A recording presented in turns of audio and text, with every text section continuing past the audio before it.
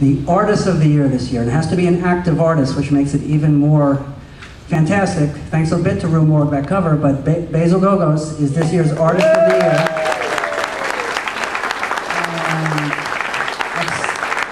The plan was, accepting for Basil will be Frank Dietz. There he is. Yes. Who won the last 2 years. Hi. Hi. Can I take? Yeah. Now I have 3. You know, I'm very honored to have been up here twice before to get this terrific award.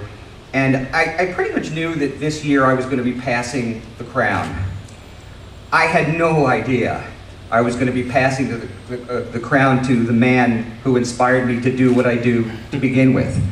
I mean, it's remarkable that, you know, he's already in the the Rondo Hall of Fame, and then this year he makes this amazing comeback with 2 pieces in particular. The Trapdoor Maker was the name of the book, right? He did the cover for that, and then of course the very, very poignant cover of Rue Morgue magazine that showed Forey at his ghoulish best.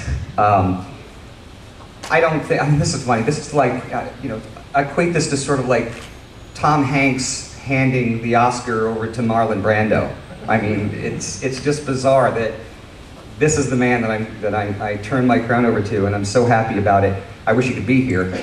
I'll tell you just a real quick story that says a lot about Basil. And by the way, if you don't know Basil's work, you're in the wrong room right now.